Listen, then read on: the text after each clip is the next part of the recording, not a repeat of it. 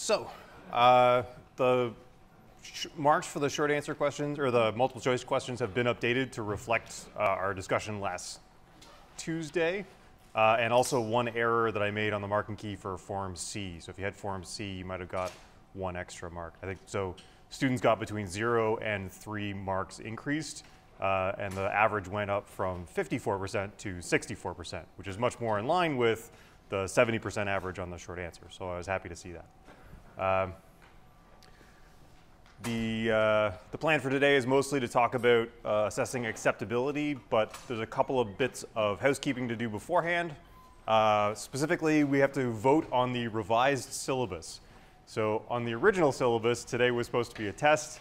I didn't bring a test for you to write, so there's not going to be a test today, but we do have to figure out when we're going to write that test. So if you don't mind, we'll just do it by hands, and if it's close, I'll do a careful count. But so if you would like to accept the proposed revision to the syllabus, please raise your hand. Okay, and if you'd like to reject, please raise your hand.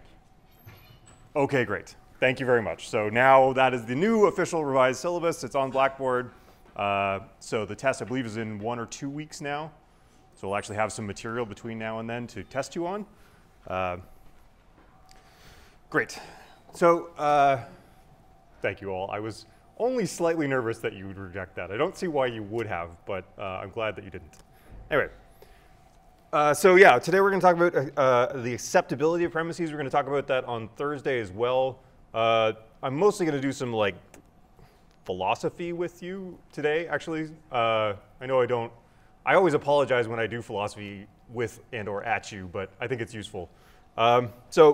But very quickly, I'd like to do just one more argument analysis. So we got through, there were 2 on the sheet on Thursday. We got through one of them. Maybe we'll just really quickly do the other one. We'll just do it together.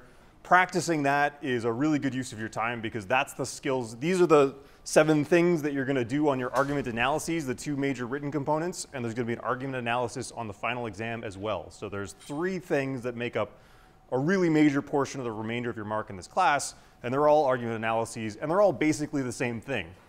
Identify the conclusion, identify the premises, map the structure, and then assess the acceptability of the premises, the relevance to the conclusion, and the adequacy of the argument as a whole, and then consider counterarguments. So those are the steps. Those are the steps that you should pretty much more or less always be doing when you're assessing an argument, at least in your head. And these are the things that we're going to be doing formally for most of the rest of the class.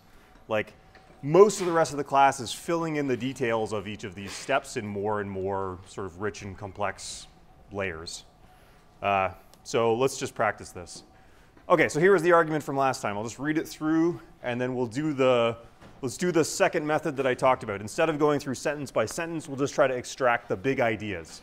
And I think I said on Thursday, this was, in my opinion, the worst of the 2 arguments. It's not a good argument. I'm not presenting this to you as an example of how to argue for sure. So keep that in mind. But okay, so I'll go through this. So I've been a vegetarian almost my entire life. Everybody should be vegetarian. There's no reason people should consume meat. Also, eating meat should not be a choice, either because people are polluting our planet and killing animals. People only have a choice for anything as long as they are not harming anybody or anything else around them with their choice. People are harming everything and everybody else when they eat meat, either directly or indirectly. Therefore, meat should be banned and everybody should be required to be vegetarian. Eating meat should be illegal. Okay, so somebody asked last time, can there be more than one conclusion in an argument? I think that there are at least 2 conclusions here. So this was meant to be an argument for or against vegetarianism, and they give one, right? So, okay. So what is at least one conclusion from this argument? Yeah. Sorry, is it not on the thing?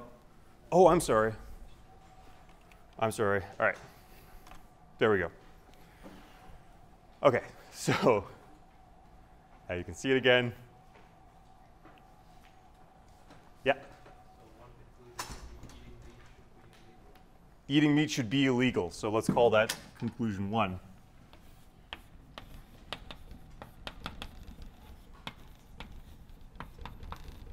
Good. Illegal. All right. I think there's also a weaker conclusion here, and a sort of a weaker conclusion that's not as defended, but is nonetheless still present. Yeah? Everyone should be vegetarian. Good. Do that over here. So C2.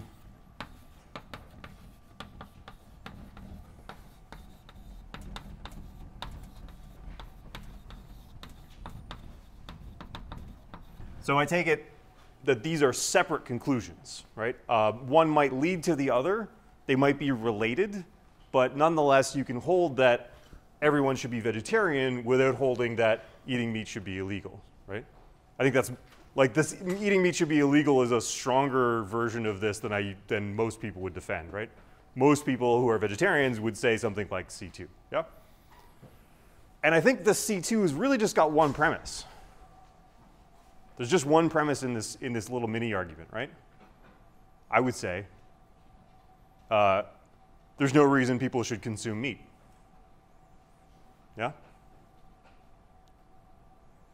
Does that make sense? Does that make sense to you as like a mini argument here? No reason to eat meat.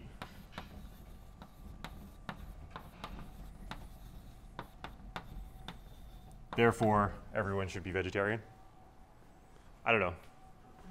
This is how I would have intuitively parsed this, as two separate arguments for two separate conclusions, and one of the arguments is just very short. Just like P1 leads to the conclusion. Yeah? And then, yeah? I think that, even the fact that everyone should be a vegetarian follows the fact that eating meat should be illegal. Like if you combine everyone should be a vegetarian and it's bad to eat meat, they both combine and give you the fact that eating meat should be illegal. Maybe, yeah. Yeah, that's reasonable. Okay, so let's have this as a sub-argument. So what we can do now is we've got this carved off as a kind of sub-argument. Let's reconstruct this argument and see if it fits in somewhere. So that would be your suggestion that this sub-argument fits into as a piece of this larger argument. It's a good thing to do. If it's possible to interpret the whole thing as going towards one conclusion, you've sort of like got it more integrated. You maybe have like people try to make just one conclusion usually. So I guess I was reading this sort of like pessimistically and saying like this person is just not, they're simply not focused on one issue, right? So okay, so good. So we got this as maybe a sub-argument. What was the argument for eating meat should be illegal? There's a couple of premises in here and a couple of non-premises in here, right? So let's just highlight the things that are definitely not premises. Yeah. Also, the next slide he mentions also. So I think that's why he's trying to build on the same argument because like there are two different reasonings why it should be illegal. First is because there's no reason to eat meat, and also the fact that it shouldn't be a choice, and that's what makes it illegal.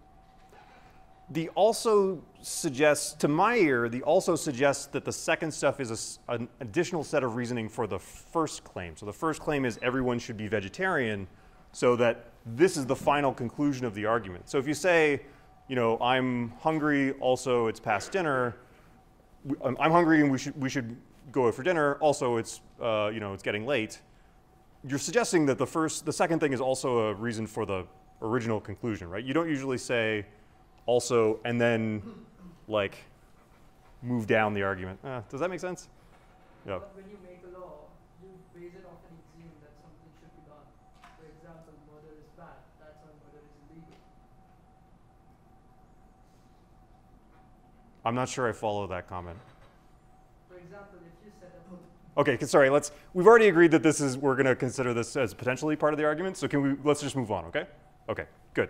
So let's try to reconstruct the other half of the argument, the half of the argument for eating meat should be illegal, and then we can see how it looks like it's going to fit together or not, okay? Yeah, good. Okay, yeah. So for that one, Yeah. I think it's two dependent premises where people only have a choice for empathy and friendly. Yeah. And then the second one, people are harming everything and everybody else for the Good. Okay, so let's get these down. So P2. People are only free to do things that don't harm people. Is that reasonable reconstruction? Things that, let's say that don't cause harm. not sure how you can harm a thing. I don't think you can harm things. I think you can only harm people. What they should say, rather, is that animals are also people. Anyway, OK, so people are only free to do things that cause harm. And then is there some short and snappy way we could say that the second premise there? Like, eating meat causes harm. Great. Perfect.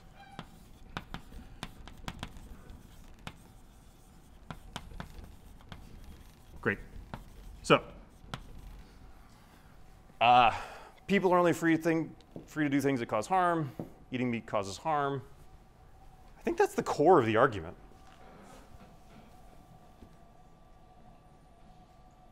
Is there more that's not represented in those two premises? Yeah. It says people are polluting our planet. Good. OK. So that's evidence for P4. So eating meat causes pollution, and eating meat causes animals to be killed, obviously.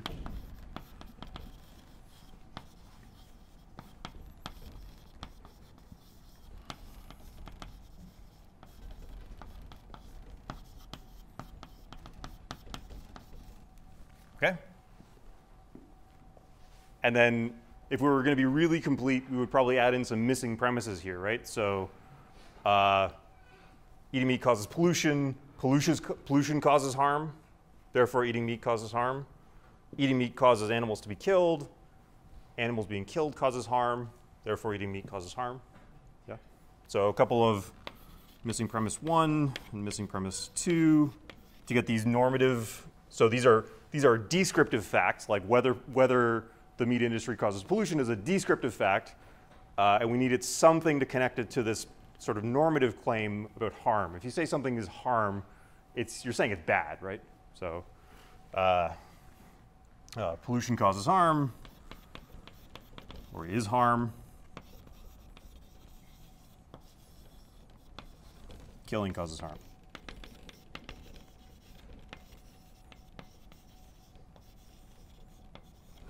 And notice again, the characteristic of the missing premises is that they're supposed to have one part of one premise and one part of the other premise, and then the middle part drops out, as in the puzzle piece method, right? So you're in the missing premise, you're giving the overlap between the two premises. Yeah? Yeah. I think that's also the third missing premise, which says that banning something that causes harm reduces the harm. Yeah, OK, so what premises does that connect? That connects premise 5 to premise conclusion 1, or premise, yeah. Eating meat causes animals to be killed. Eating meat should be illegal. No, P3 and conclusion 1. Eating meat causes harm. Eating meat should be illegal. Maybe we should say that things that cause harm should be illegal. Yeah? OK, good.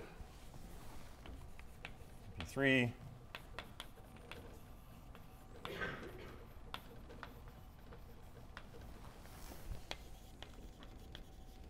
Good. OK. So now let's map this thing. This should be fairly straightforward, yeah? So there's a conclusion, of course. What do we got here? OK, so who wants to offer me what should lead directly to the conclusion? And in what structure?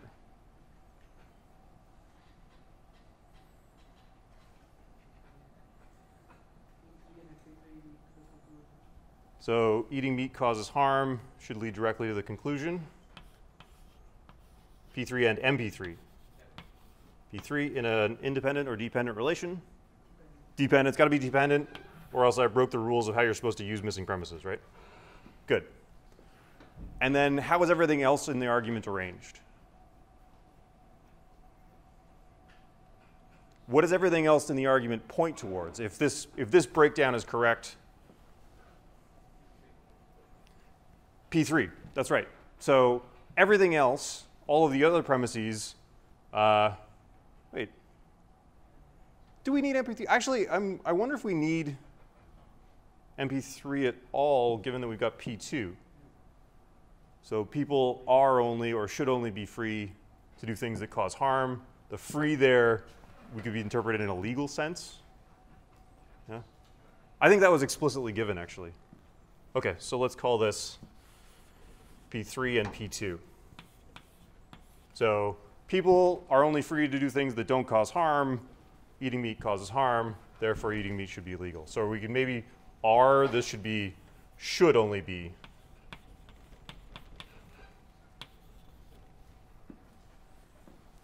Clearly, people are free to eat meat. People eat meat all day. So it's a more normative claim than I had represented it, right? Good. OK, so P3 and P2 in a dependent relation.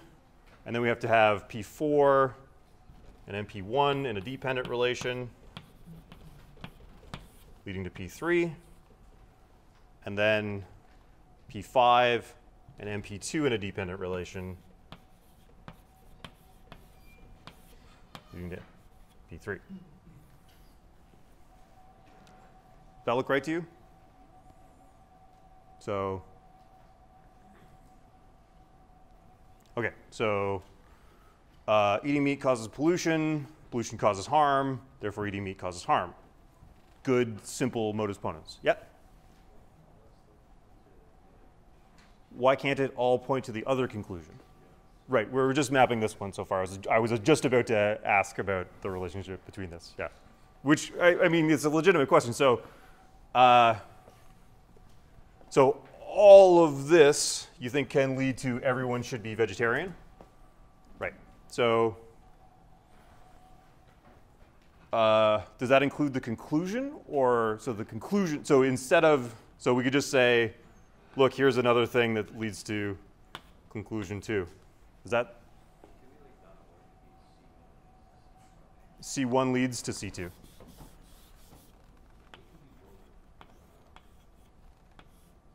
Right. Something like that. Yeah. Yeah. I do feel like if C1 works its way to C2, you have to add another missing premise. Right. That says everyone should follow the law. Right. Right. It's not the case that the law overlaps morality perfectly, certainly. Good. Good. So if you want to say, yeah. Yeah. So C1 and missing premise, call it 3. We're going to get rid of this one. Missing premise 3. People should follow the law. Now notice what we did there. That seems like a legitimate move. But whether you make this move, whether you need this as a missing premise, depends on whether you've interpreted this argument as 2 separate arguments or 1 continuous argument. So depending on how you identify the conclusion, more or less missing premises might be necessary to make it go. Yeah? OK. OK, so now the next steps, of course, are assessing the quality of the premises, assessing their relevance to the conclusion, and assessing the strength of the argument overall. Just quickly before we do that, a couple of things to like note. What do we leave out of this argument? What bits do we decide aren't premises at all? Yeah. I've been a vegetarian, and everyone should be vegetarian. Yeah, I mean, yeah. So I've been a vegetarian almost my entire life. Plays no role in this argument. The fact that they've done that does not show that that's a thing that everybody should do, of course, right? That's a rhetorical move. I guess it's a move to try to establish your authority for speaking on the subject. I don't know. I think that's really not so. And there's a judgment call you have to make there about, is this just a really crummy premise, which is really irrelevant, or is it not a premise at all? And here, your job is to employ the principle of charity. So if you think that that's just a really silly premise to have included, you have a kind of low opinion of the writer, don't you? You have to say, well, this writer does not know how to reason. The only way I can interpret this is this person doesn't know how to reason, or they were just giving context. So I think the more charitable interpretation is to say they didn't mean for that to be a premise. They're just giving you some background. So your job here is to try to construct the strongest version of the argument that you can using the principle of charity. So that's why I think it makes sense to exclude that sentence that really does nothing for establishing the conclusion. Don't include it as a premise because you're just making the person look silly when maybe they didn't mean it that way. Or letting them off the hook for something. If they did mean it that way, you're letting them off the hook from the silly thing that they said. Yeah? Okay, good. So now, assessing these premises, I guess you just kind of go through them one by one and say, does this sound plausible? And like, do I believe it? People should only be free to do things that don't cause harm. Like, everything that causes harm should be illegal? Sorry? Cars would be illegal? Possibly, possibly. So you might say that only things that cause more harm than good should be illegal. Smoking would be illegal, probably. Drinking would probably also be illegal. I don't know what kind of society that you want to live in. Maybe you do think that anything that's not to everybody's total benefit should be illegal. Maybe you think people should be allowed to make mistakes and should be able to determine their own silly lives. So that's the kind of thing that question P2 depends on. And we can have this you have to do a whole course on political science to figure out what the principled answer to that question should be. But there it is. So eating meat causes harm. Well, to the former bearers of the meat, certainly it does. Eating meat causes pollution. You can back that up with fairly robust scientific evidence, right? There's a reasonably broad and reliable body of scientific evidence that says the meat industry is doing all kinds of harm to the environment. Eating meat causes animals to be killed. That one's pretty definite. I would say that's a pretty solid premise. Pollution causes harm and killing causes harm. Pollution causes harm is, again, it's so transparently obvious to people that they didn't even bother saying it. Killing causes harm. Certainly if you consider animals as subjects, that's going to be true, right? Like if you consider the cow's perspective, they would think that killing animals for meat causes harm. Okay. For this one, no reason to eat meat. I think meat eaters think there is a reason to eat meat. It's delicious. Right? It's delicious and nutritious. It's fantastic. People should follow the law. Again, like most of the time, I guess. If your laws are well designed, then it becomes more and more true that people should follow the law. So the better your laws track what's morally correct, the more that this becomes true. But we don't always succeed in that, obviously. Okay, so there's your assessment, just a quick and dirty assessment of the premises. Now, the relevance. So now we have to ask ourselves, are these premises relevant to the conclusion? These ones where you have these nice modus ponens relation, where if this, then that, therefore this, those are obviously and completely relevant. Okay, so your explanation for why these are relevant is, well, eating meat causes pollution, pollution causes harm, therefore eating meat causes harm is modus ponens. It is therefore a deductively, so this sub-conclusion is deductively valid, and this sub-conclusion is deductively valid. So those two parts of the argument are 100% relevant, and they are all of the relevant facts. If these premises were guaranteed to be true, then this P3 would also be guaranteed to be true. Now we just went through and decided that many of these premises are iffy, but if they were true, then P3 would be guaranteed. So this part, at least, is completely relevant. P3, P2 to conclusion, people should only be free to do things that cause harm. Eating meat causes harm. Therefore, people should not be free to eat meat. Again, that looks like a pretty solid deductive inference, doesn't it? Right? Again, it's just a really simple modus ponens. So excellent relevance of these premises. Now, but nonetheless, I think this is not a good argument, right? So iffy adequacy on the premise, or acceptability on the premises, very good relevance, but because the premises were questionable, the argument is not adequate to demonstrate its conclusion, or at least it's only mildly adequate, or something like that.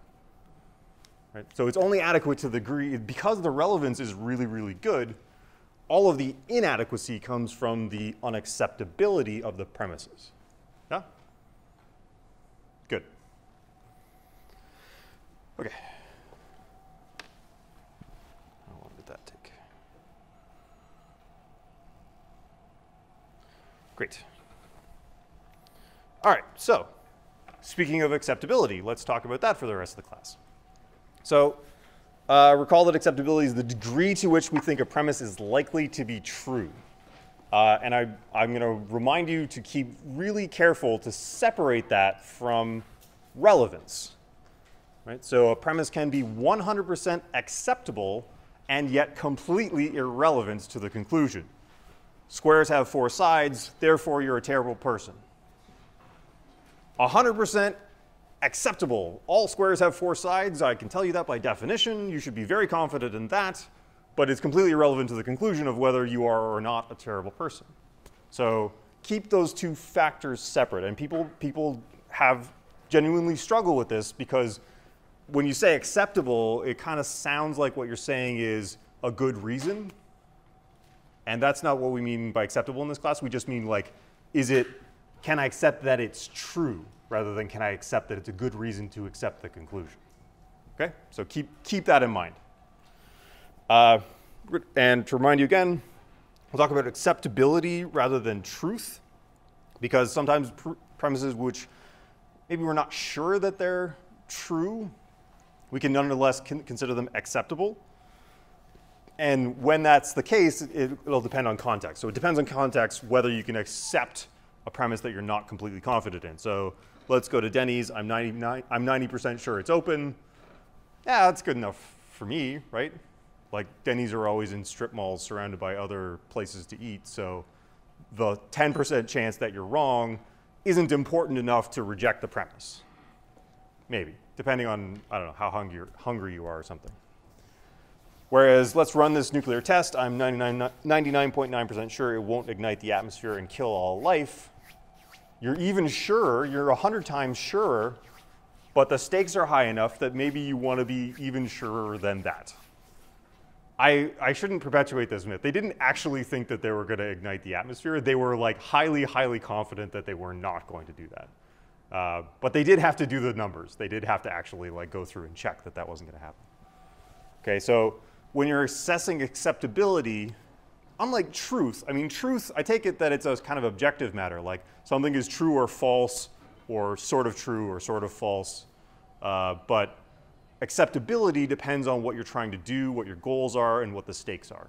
So that's why we talk about acceptability in this context rather than just truth. Yeah? Okay. Okay, now we're gonna get into a little bit of philosophy. Stay with me if you find this too bizarre, just hang in there.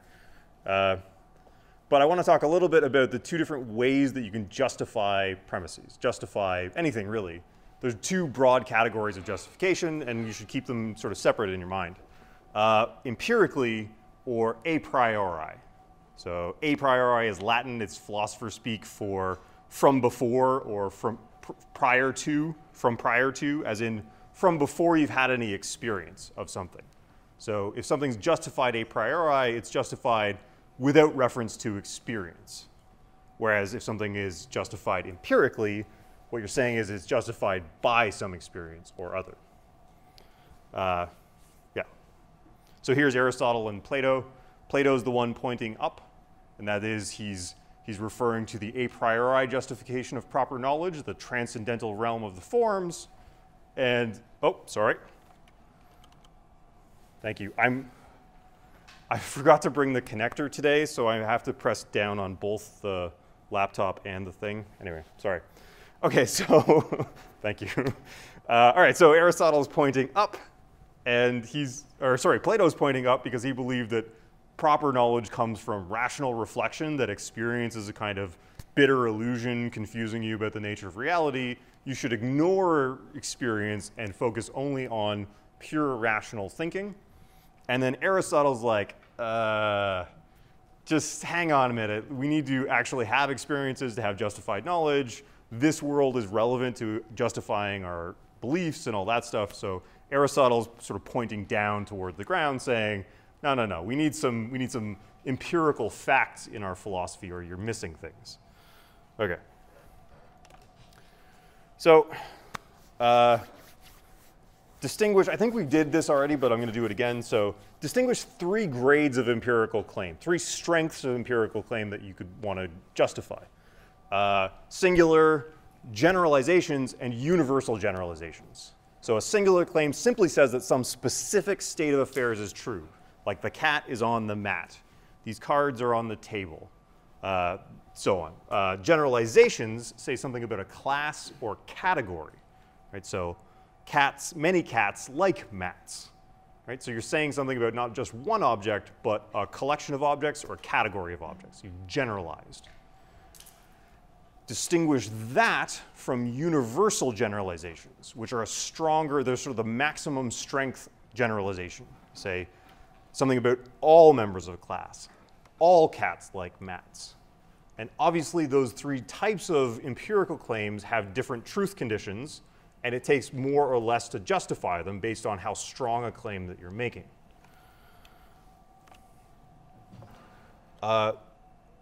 The trick is we arrive at empirical generalizations by what's called induction. Induction is just when you make several observation reports and then move from those to a generalization.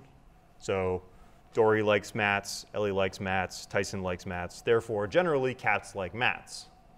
I suppose those are all names for cats. Those are all the names for cats. This is a picture of a black swan because the classic philosopher's example of a true inductive generalization is all swans are white. Turns out in the southern hemisphere that's not generally true. There's tons of black swans in the world. They just didn't live where the philosophers who said that lived. So as a matter of fact, all swans are white is completely false.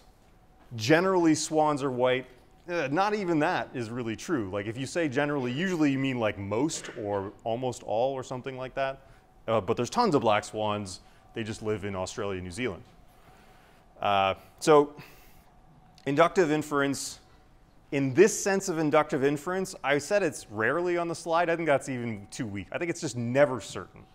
So just because you saw 1,000 instances doesn't mean that 1,001, it doesn't guarantee that the 1,001st instance will be the same as the first 1,000.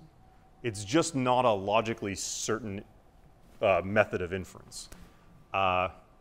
This is Hume's problem of induction is all about this if you want to sort of look into that. I won't stress that, but nonetheless, we would die without inductive inferences. Like we literally couldn't live without doing this kind of inference. So like don't let the lack of pure certainty worry you too much. Certainly don't give it up. And I think I'm repeating myself, but I do think this bears repeating. So with with generalizations, there's this sort of really tricky thing that English does, and I'm not sure if this is universal or not amongst languages, but certainly it's the fact in English that we don't explicitly mark the strength of the generalization. We don't always mark it explicitly. So if you want to say cats like mats, it could be a universal generalization, or it could be just a weaker generalization. And nothing in the sentence itself tells you which one is intended. If you mean a weak generalization, and somebody replies, well, you're totally wrong, not all cats like mats, then they've committed what's called the straw man fallacy, right? So that's the straw man fallacy is when you attribute a much stronger claim to the person than they're making, and then try to refute that claim. So if I say cats like mats, and you say, well, I have a cat, it doesn't like a mat, then they've committed the straw man fallacy, assuming that what you meant was just the generic, the weaker generalization. So this is there's a wide scope for getting people wrong when you don't at least investigate what the strength of the generalization was supposed to be. Yeah? Okay. This can also go the other way. So here's an inference. Men are sexist. You're a man. Therefore, you're a sexist. Okay, so for this to be a valid inference, a good one, P1 needs to be a really strong generalization. right? It probably needs to be, for it to be a deductive inference, it needs to be a universal generalization. It must say all men are sexist. Of course, the stronger the generalization is, the harder it is to defend.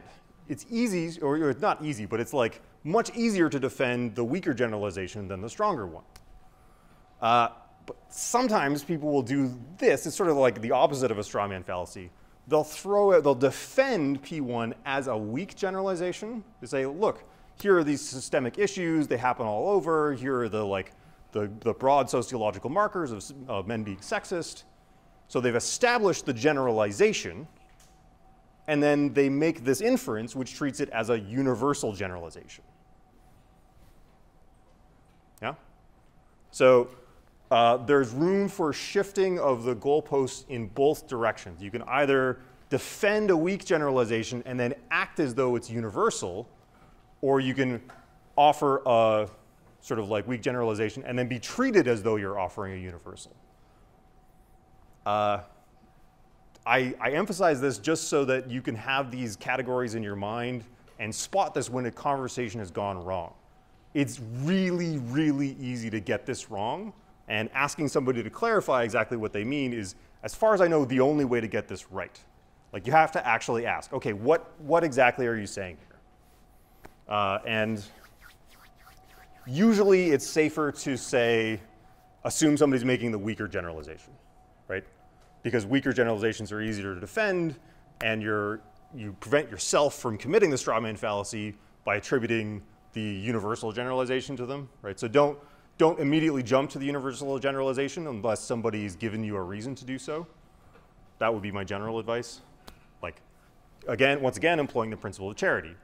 Treat the other person as though they're making sense, as though they're making defensible arguments until you have no way to do that anymore. Okay.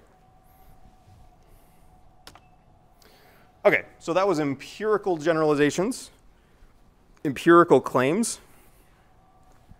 There's a lot more to say about how you get empirical claims and empirical generalizations. Like, for example, all of science is about that. So, we're not going to get through all of that. But the other way of justifying a claim is a priori. So, a priori claims are justified without reference to specific experiences. For example, Descartes' thing, I think, therefore I am. So Descartes' thing was, he didn't trust science, well, he didn't trust his senses. He wanted to find a sort of firm foundation for all knowledge. So he said, okay, what happens if I doubt everything? What happens if I doubt all of my sensory experience? What am I left with? And then try to build back up from there. And he thought he could get, I think, therefore I am, as a kind of first principle for reason, right? So a firm place to stand that didn't require any sense data to justify it. Another would be the law of identity, A equals A. So for anything, for anything that you plug into A, it's going to be identical with itself. Again, try to think about, did you get that? Like, if you believe that, did you get it from experience? What experience is that exactly? Like, what sense data corresponds to that? It seems like literally all of it does, or none of it. Yeah? Another would be the principle of non-contradiction. So this little thing here says, it's not the case that A and not A. The little squiggle is not, and the ampersand is and, obviously. So it's not the case that it's raining and not raining. It's not the case that Earth is round and it's not round. If you're assuming that you're not using A in two different ways in the two different instances, that's always true, right? Or at least in classical logic, that's always. So people have developed logics in which they reject this, but this is supposed to be one of those principles that you really don't get from experience. You have them as kind of built-in features of rationality. You get them from pure reflection or something like that. Similarly, math and logic are traditionally thought to be a priori disciplines. You don't learn new mathematical facts by measuring the world. You learn new mathematical facts by doing deductions on first principles. Yeah? Okay. Yeah? Pardon? How do you reject A and not A? So there's a long tradition. Indian and Buddhist philosophy thought there were 4 truth values: true, false, true and false, neither true nor false. So A and not A could be true, right? Right? Because it's true. If A is true and false, it's true. There is substantial debate about that. Like most philosophers are not down with that at all, but I just don't want to be incomplete in my presentation of this to you. People do have explored formal systems in which it's possible for that to be true. Yeah. Okay. And another class of claims that don't seem to need to be justified on the basis of experience are stipulative claims. So in chess, bishops move diagonally is true because people said it's true, right? We didn't discover that empirically. And if people started using bishops in different ways, that wouldn't prove that bishops only move diagonally, right? They would just say, no, you're playing chess wrong, right? So could it turn out that we were wrong, that this is how bishops move? Not really. You could change the rules. Of course you can change the rules, but that's just a new stipulation. And we didn't discover that bishops move diagonally by investigating the world. We just decided. Yeah? So I would carve this out as, they're not as like fundamental as like A equals A, but nonetheless, they don't seem to be justified on the basis of observations of the world. Sort of. Sort of. Well, okay, so here's this overall structure of the debate. I mean, like, not the debate, but like,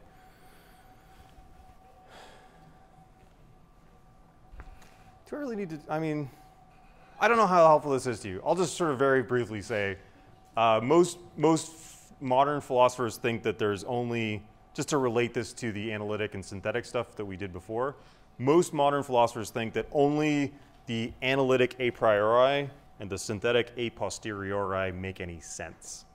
This is probably the most prevalent view. So you learn a priori things only when you're doing analytic reasoning. And the difference between analytic and a priori is to say something is a priori is to say something about why it's true. And to say something is analytic is to say something about how we justified our belief that it's true. And so one is about truth conditions and one is about method of learning about it. Okay, so a posteriori means after experience, so from experience, and synthetic is, of course, just not analytic. The philosopher Immanuel Kant thought that there was something up here in this synthetic a priori category, so you could learn new things by rational reflection. And the philosopher Saul Kripke argued that there are analytic a posteriori truths. So for example, you learned, for millennia, we saw that there was a morning star and an evening star, a star that appears near the horizon in the morning and near the horizon in the evening. And then we figured out that it's the same thing, they were both Venus. So we learned this truth, the morning star is identical with the evening star, but we learned it by astronomical investigation, by figuring out that they were both the same planet. So we learned it through observation, but it's an analytic statement because it tells you about the meaning of those names. Anyway, I promise I won't test you on this. I also promise I won't test you on this. But it's possibly worth thinking about empiricism versus rationalism versus coherentism.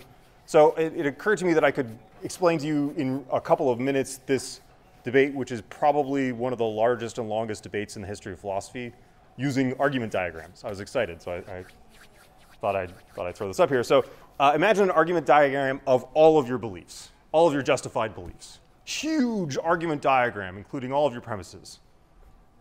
Here you've got 7 beliefs, including the conclusion. But imagine this is all of your beliefs. Now it's legitimate to ask, what's that top level? What constitutes the top level, if there is a top level, that justifies all of your other beliefs?